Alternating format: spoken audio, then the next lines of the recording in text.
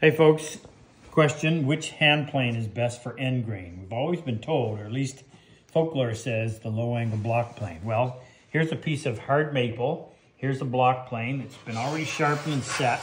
And yes, it'll cut through that end grain, but it's a small plane. It takes a lot of work. Here's the same level of sharpening on a bench plane. So much easier to pass through the wood. You've got all that mass behind you, and it peels off an end grain shaving like it was nothing. So if you're looking for the best way to tackle end grain, I suggest a bigger plane, not a smaller one. And waxing the soles helps a lot. It lubricates, cuts down a lot of that friction so that the effort is actually spent pushing the blade through the wood instead of pushing the plane over the wood. Picks them up at our store.